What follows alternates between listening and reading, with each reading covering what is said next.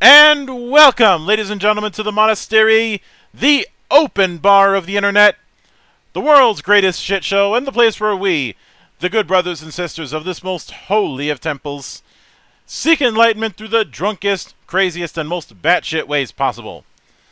I am your one and only gaming monk, better known as Mildra, and with me I have a newcomer to the temple, creator of the upcoming RPG Nightmare, the one and only Tanner Dutter. How you doing today, man? Pretty good. Glad to be here, Mildred. Yeah, thank you for having me on. So I'd like to start at the humble beginnings, in a sense. Walk me through your first introduction to role-playing games, and what was it that made it stick? It was early high school, and I stumbled upon my friend's father's D&D books, and I just loved the idea of adventure and going to different worlds, and just doing these things that we could never do unless we role play.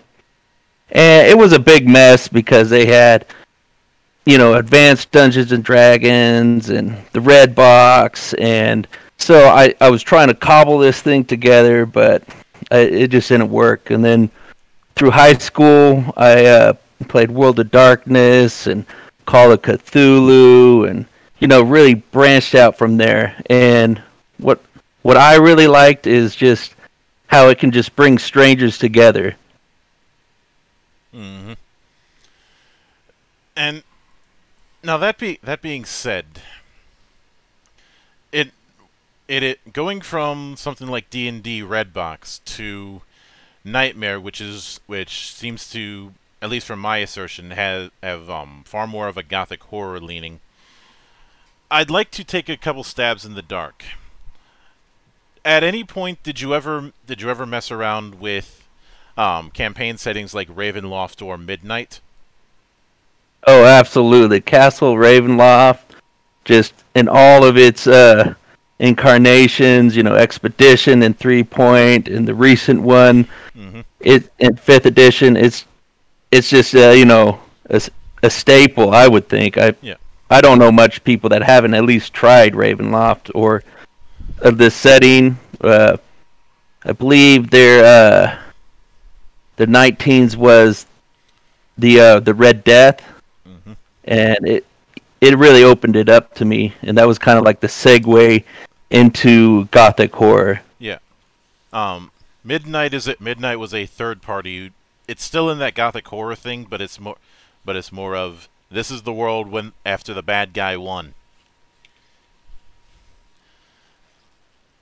Yeah, and then you're just kind of trying to globe-trotting, trying to figure it all out. Well, that's one way. The better designed campaign settings are ones where you can take multiple avenues. Sandboxing, yes.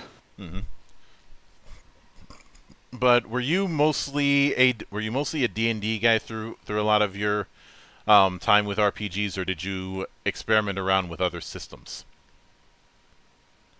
Well, I think that's where a lot of people get their beginning, is with Dungeons and Dragons, and that's definitely where I started. But yeah, I experimented in a whole bunch of just crazy things just to try things out. The D6 system, Gamma World. There's so many I can't even remember. There's some that were just cards. Star Wars. I was just interested in it. 5 Rings. I just wanted to try it out. I was interested in the way people handle different things. Oh yeah, I can definitely get that. But what led you to go down the horror route? Was it through something like World of Darkness, or were you just a horror fan from the get-go? Well, I'll be honest, it has a lot to do, or at least started with my players. and it might just be good because because I'm better at running horror campaigns than other campaigns, or it could just be the taste of my players. But I ended up running a lot more horror than adventure or mystery. So, and I just loved it, and I love the genre itself. Mm-hmm. And what is even more interesting in that regard is, like I said, you seem to be leaning towards gothic horror. Is that intentional, or is that a read on my part? No, it was intentional. I think you could fill a whole house full of everybody's medieval fantasy, and there's Dungeons and Dragons, and there's Pathfinder, and everyone else is, since they have an open game license, everybody else has tried their hand at it. So I didn't want to make another system that was geared towards it, because there's so much, available to people in that respect, and they're good. They've done some pretty amazing systems. Mm-hmm.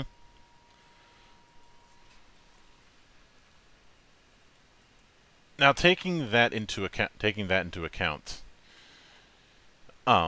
you had mentioned on the Kickstarter page that your game became less D&D. The way I read that is it a case where you ended up starting to house rule the game, and then with a bit of time there were more house rules than there were actual rules? Yes, it's exactly what happened. Like in combat, it in D&D, it always just so slow. It could just eat up the whole time, and you spend a half an hour for a 10-minute battle, and it just bothered me. So I just simplified it so that people could get down to playing.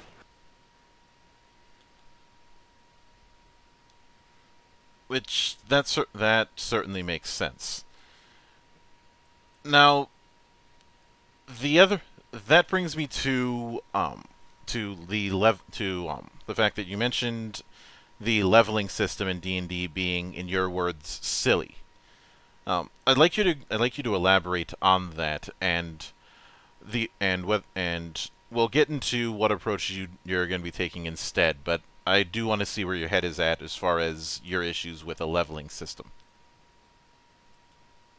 Well, in D&D, you have to tailor their adventure towards the level of the party, and if somebody comes in, they got to be the right party, or you got to catch them up, or if you have a great idea and you want to use a certain type of monster, you can't, because either it's too weak or too powerful, and somebody missed a whole bunch of games and now they're back and they can't play. And to me, that's, everyone wants to be the 100 level warlock, because oh, that's cool, I got to be one level 100, but rarely, no one ever really makes it to epic gameplay. Some do, but most don't.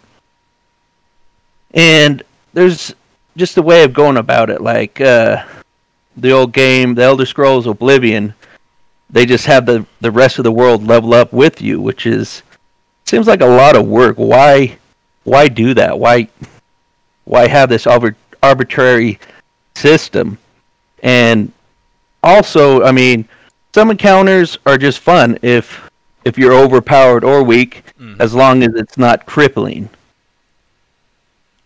So if you have a chance to take on the ogre group, and you do it sort of through tactics, or maybe getting somebody else to do it, it's more fun, I would say.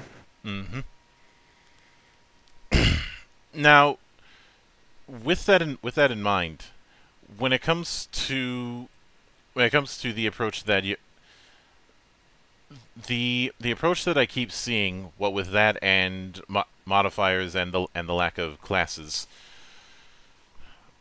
Are you going with a full freeform system, or do you have certain archetypes? Well, my system has gone through a lot of changes, but at first there was archetypes, and then based off of what abilities you got, it would reinforce that. But I just did it away with it, and it works a lot better if the players just have whatever they want, as just a smorgasbord.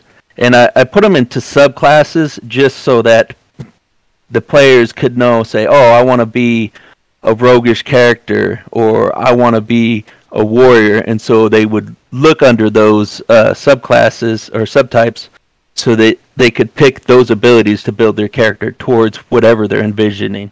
Mm-hmm. Now, that being said, and this is something I've asked other people who have a freeform design, how do you handle analysis paralysis? Because a lot of times with freeform games, you have it where you have a set of points for attributes, a set of points for skills and whatnot, and there's the issue of whether or not one's choice in something is going to bite them in the ass or turn them into an anchor as play goes on. How do you mitigate that? Could you go into a little more of an example for me? The big example that I always bring up is Shadowrun. I love Shadowrun to death, but this is an issue that Shadowrun has had for years, and it's one that I've been picking on for years. You start out with a certain amount of karma that you're going to be spending on attributes, skills, and so on. And there's a fair bit of attributes and a fair bit of skills, and that as well as skill specializations. And in the worst case scenarios, people can get thrown right into that with a set of points without understanding what would be good ideas or bad ideas to make sure that the stats on the sheet match the concept in somebody's head. Okay. Well, that might be a problem at the beginning, but the way the game's designed, as you play, is how you level up your certain skills and your abilities. So if you're using more of one, you're going to level up in that area. So even if you have a concept, maybe that concept doesn't translate as well into action, but once you start playing the game, you'll see what you want, because that's what you're going to start leveling up on. In that regard, how do you have it work? Is it a case of rolling up the way it is in basic role playing, or is it a case of using abilities puts marks on that ability and it levels up after a certain amount of marks? It's more of the marks. So how you get it is you accumulate experience points, right? Mm-hmm. Every time you fail at that skill, it gains an experience point, and then when you have enough that matches the level of the skill or the ability, mm-hmm. it automatically levels up and then it resets. So as you get it by this by failing at this check. So when you start getting better and better, it gets harder and harder to improve because you're not messing up. Mm-hmm.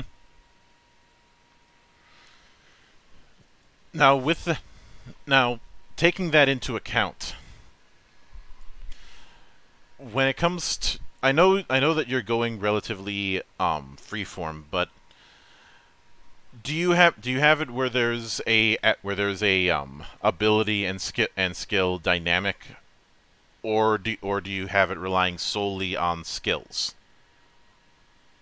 No, it's a mixture. I sort of think of them as perks or feat, and then after a couple, I would say an adventure or a story arc, your character gains an ability. Mm-hmm. So and these abilities are just, little boosts in certain areas that help. And you just start accumulating them, and they kind of, help develop your character. Mm-hmm. Now, with that in mind, have you given thought to putting a few sample archetypes so that people coming in have something to build around at the start? In the beginning, I have placed a certain number of backgrounds that just give you 7 skills and sort of a backstory, and each one comes with a single ability that's related to that background. And the whole system is really designed for the player and the game master to really design what they want. So if they're like, oh, I don't like your security guard, I don't think you should have these skills, he could just swap them out and put whatever else he wants there. And I wrote the rules to encourage that. Mm-hmm.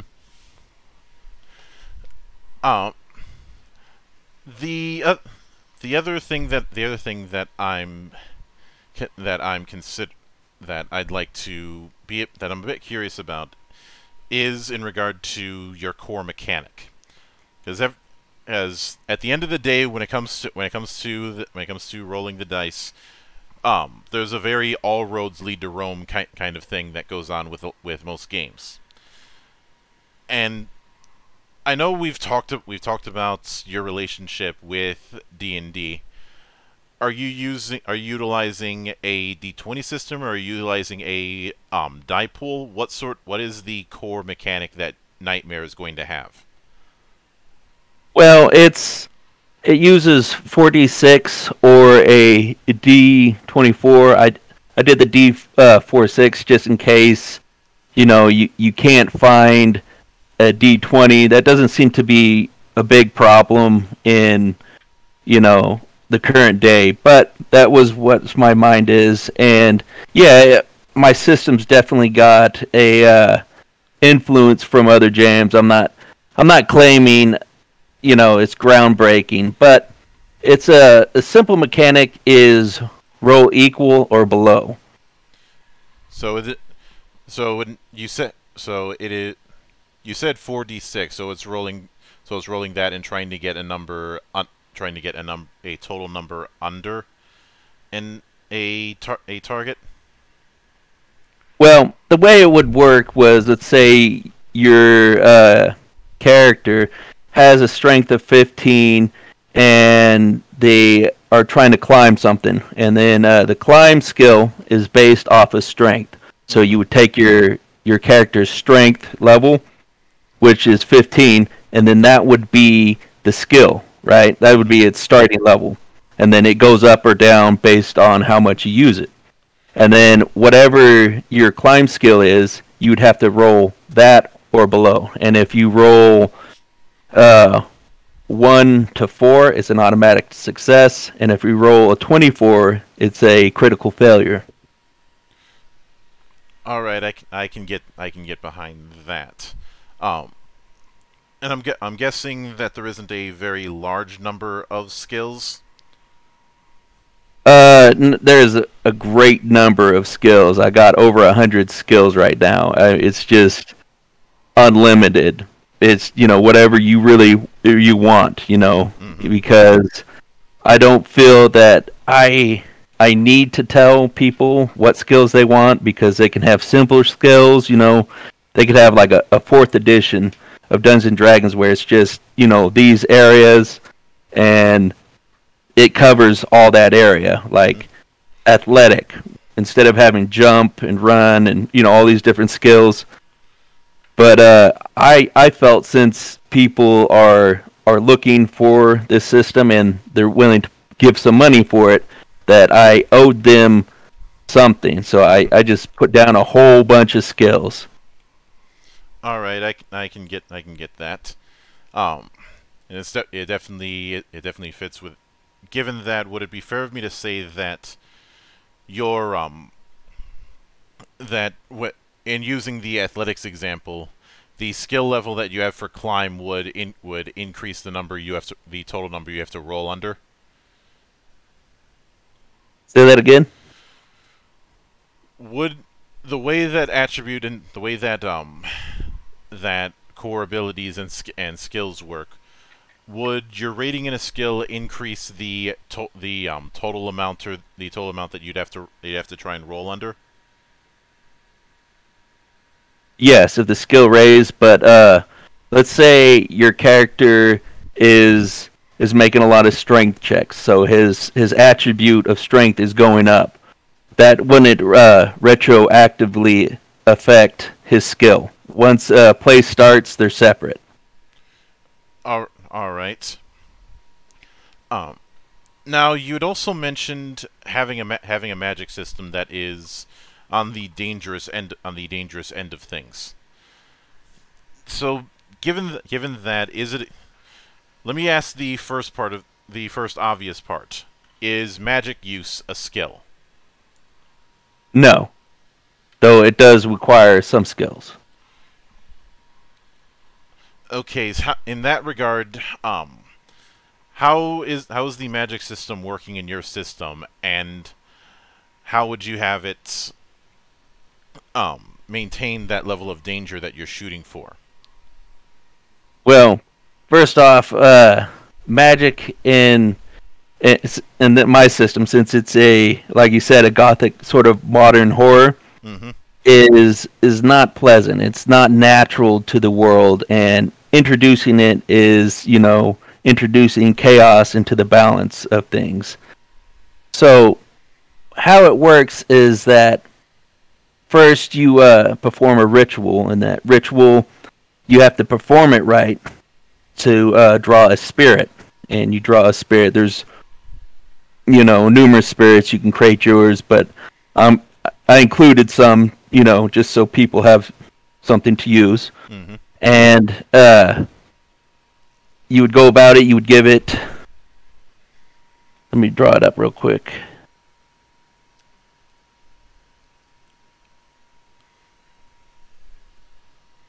All right, I think I see where you're leaning at, but go on. Hold on, yeah. Let me. I don't want to forget something.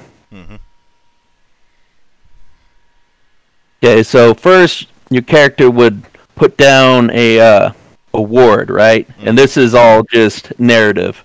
It's all covered by a number of arcane checks, which are skill checks. So they put down a ward, which is basically a sigil, which represents the spirit's name for protection. And they get into it, and then they'd offer some type of tribute to it. It might be an idol. It might be a small animal, and then they would say some type of incantation, and it might be, demanding the appearance of the spirit, a prayer, or just speaking its true name over and over. And if you do it correctly, the spirit will arrive, and you make a pact. And basically, you can, it wants something from you. It's not usually very much, but usually it's some blood, right? They're like, hey, I want some of your blood or somebody else's blood, or do me this favor, or whatever. It's, I put it down as a default. You have to give it a blood sacrifice of yourself. You cut your hand, drain the blood on the sigil, and it will perform various spells. So the spirits have a lot of power, but they're bound to not materialize in this world. So to do it, they have to briefly possess a person, and through them they use them as a focus, and they only have so many abilities or sorceries. And once the character arranges that with them, and they meet on it, and then the spirit will perform it. And in that regard, do are you putting in are you going to be putting in a few example spirits in some of the spells that they'd have access to, just to give GM? Oh yeah, I got Botus, which is a big snake demon. I got Father Rot, which is this spirit that's just in this rags and bugs just crawl all over him, and he never shows his face. He always has a mask on, so you know. And then I got Golgolith, which is this just nasty shadow spirit that's always smiling at you. And I got the Watcher, which is just this big ball of tentacles with a giant eye, and he's just arrogant. He's just, when you summon him, he's just kind of sitting there insulting you. He's like, "Yes, mortal, I'm here. What is a trifle, you want me to do?" And the real interesting thing I like is that when you fail to summon these guys, you have to roll for taint. And this taint could be minor, or it could be real bad based on how bad you messed up. You could slowly morph your character into a monster. Yeah, I can get behind that. Now that being said, within one of your given that this is going to be a horror leaning game, obviously that is going to mean just as much that it is that it has a degree of lethality. And how do you maintain that lethality within the way combat and conflict is going to work out? Well, your character has low health points. It's just you can't have 100 hit points and then be afraid of a dragon. It's not going to happen. You're gonna. So the key is to keep your character vulnerable, but still give him some room that he can still go and do things. Because if it's too lethal, then your character's just gonna get hurt all the time, and then he's gonna have to wait and heal up, and then don't get a play. That's not fun. So I have 3 wound degrees, right? I got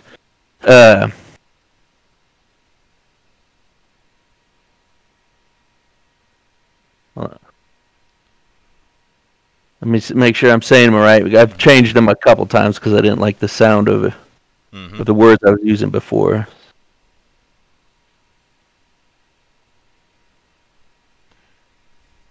Yeah, because that was going to be the other thing I was going to ask, is whether or not you're going with hit points or going with wounds or a mix, and it sounds like a mix. Yeah, it's so basically there's these 3 wound penalties, and I got bruised, which your character heals 1 after each hour of in-game play. He just gets that hit point back, or health point. And then hurt, which is more like you got lacerated, or you got a black eye, and that takes a day to get back a health point. And then you got injured, where you got broken bones and internal bleeding, and that takes weeks to re-heal one health point. So if you got your character can basically just stop and do first aid for bruised wounds. So that's the fuel, right? So you got enough to kind of limp through some adventures, but you got to manage it. So if you're real hurt, you're injured, and you're limping along, you can still do things, but you better be careful, because the bruised health, you might be able to take 1 hit, but you're not going to survive a heavy encounter. Now, with that in mind, there are some games will have some sort of limited extra effort resource. for example, void points in Legend of the Five Rings, um, at Edge in Shadowrun, willpower in World of Darkness, hero points in Mutants and Masterminds, and a bunch of other different games. Moxie in Eclipse Phase. Do you have anything like that in your system? No, I don't. I have luck points where if you invest your character to go in that direction, he starts picking up luck points and he can re-roll his rolls or somebody else's rolls or get more back when bad things happen to him, or he can store critical hits and use them as re-rolls later. But it's not a sort of there for everyone. All right, I can get that. A lot of times when you with games that have a setting that's themed around dealing with the creatures that go bump in the night, it's not uncommon for them to be some member of a structured or loose organization. One of the big examples that comes to mind is the numerous factions within a game like Hunter the Vigil, or its predecessor Hunter the Reckoning. Within Nightmare, do you have something like that, or is it just a case of these people are Joe Blows who go out and hunt? It's really left up to the DM. I might release supplements with more abilities and updated rules or something along that lines, but this is really just the core mechanics, and it's open for whatever world the DM wants to build. So I don't like to box them in to say, oh, you gotta, like in the Chronicles of Darkness, it's basically the God machine, right? And it's either blocking God or God's a machine or whatever, and that's the storyline. I don't like to do that. I don't like, to say, hey, that's what's going on here. You have to go by that. I would like to give them some examples, but I don't think it's necessary. And one particular pitfall that can happen with freeform games is in regard to building up encounters. Not in terms of balance, but in terms of what would be a general range to utilize, so that you don't have GMs throwing players against monsters that they really should have no business dealing with. Do you have? It really goes. Go ahead.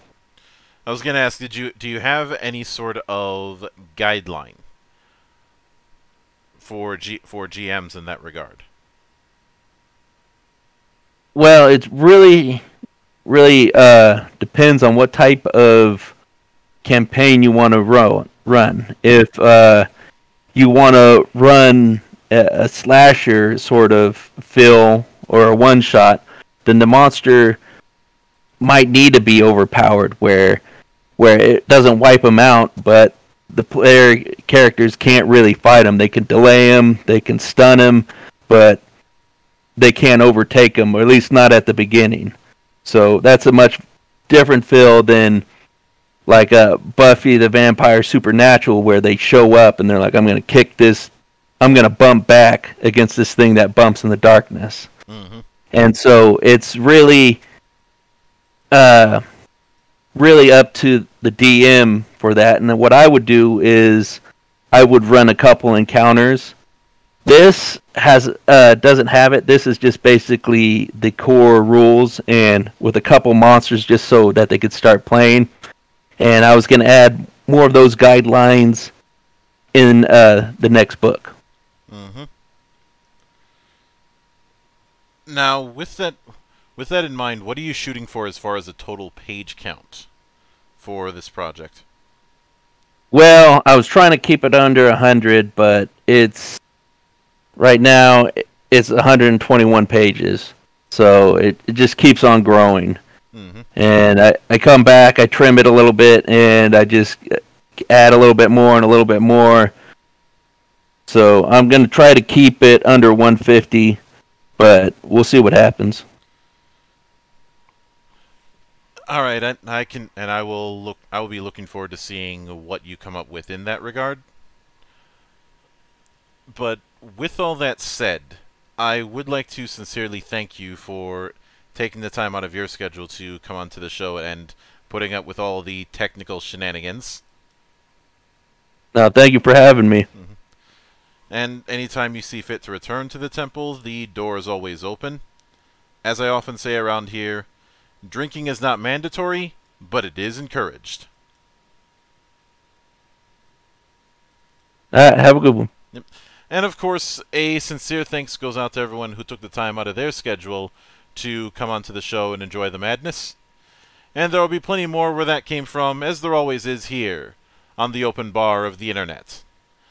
But until then, on behalf of the good brothers present and not present, my name is Mildra, I am your gaming monk. Stay fucking frosty, everybody!